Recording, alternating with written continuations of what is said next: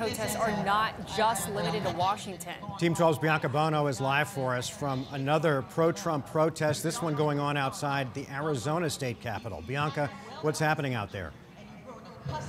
Yeah, hey guys, good afternoon. Well, this is a Protect the Vote or Stop the Steal rally happening outside the Arizona state capitol.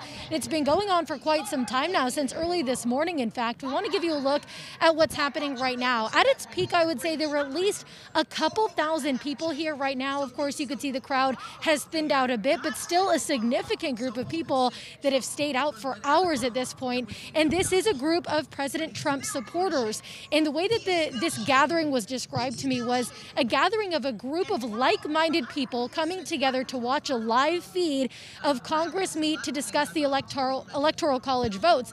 Of course, that quickly changed, as we've reported already this afternoon, as chaos ensued in Washington, D.C. And I did have a lot of people on Twitter asking me, is this group here aware of what's been going on at our nation's capital? And the answer is yes, because there have been lots of screens placed throughout the Arizona state capitol that have been showing a live feed of what was happening in Washington, D.C. Another observation I want to point out, this is a lot of similar people that we've seen in the past couple of months outside the elections department for similar protests there, including the Proud Boys, the far-right extremist group.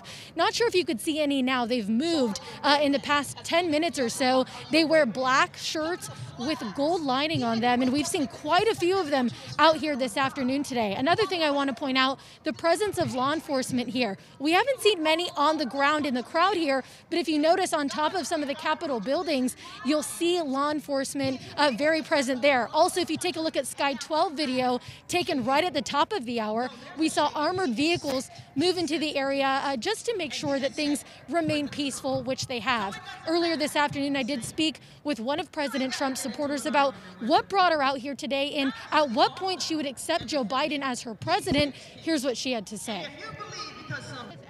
Will you accept Joe Biden as the next I will never accept him. He is not the president of the United States of America. He was the Dominion voting systems that was used. He is not our president, and he will never be our president. But this is just a battle, and this battle is about to be. And I think it does bear repeating, though we've said it many times over the past couple of months, we have not found any evidence of voter fraud and election fraud here in Arizona. So again, this group of President Trump supporters planning to be out here until at least 7 o'clock or so. You can see them setting up shop with chairs, flags, snacks, drinks. So we'll give you another update throughout the evening. For now, we're live at the Arizona State Capitol. Bianca Bono, 12 News. Bianca, thank you.